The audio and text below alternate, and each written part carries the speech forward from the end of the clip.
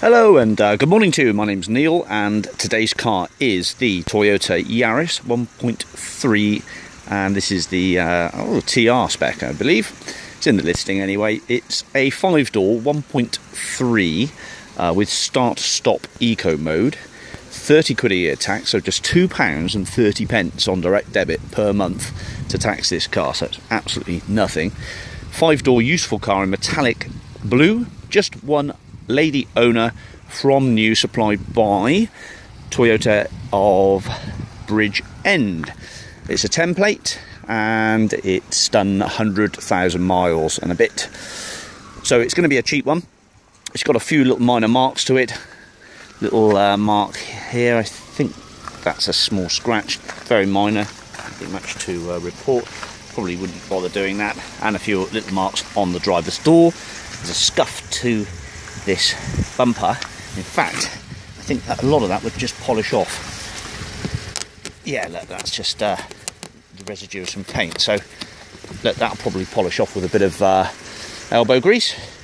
The bumper is actually, it's not stone chips again. It just needs a little bit of elbow grease to polish those off. Sorry, I haven't prepped it very well, have I, today? Anyway, so we'll get rid of those in a moment when we take it back to the shop. Down this side, pretty clean and tidy actually, nothing to report here, just bar for a minor graze to this rear bumper, so nothing much there. Power steering, working aircon, 2 keys, remote locking, start-stop feature, you can turn it off. Boot space, carpet mats.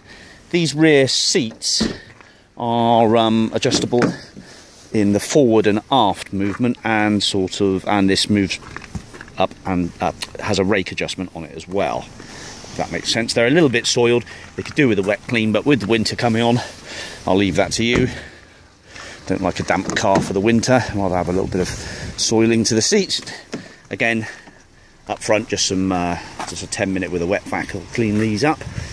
Electric windows, electric mirrors, fingertip control, hi-fi, CD player, fairly sort of basic. You can turn the start-stop off. Done 100-odd thou, as we can see.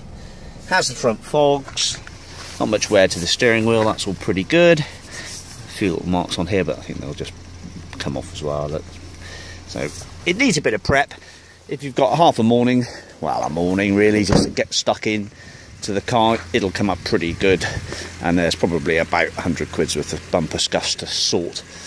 Timing chain on these, no cam belt to worry about. The screen's all good, longish MOT. The service history, unfortunately, is departed from the car at the moment. The oil is lovely and clean in the engine. Bound to have been serviced along the way.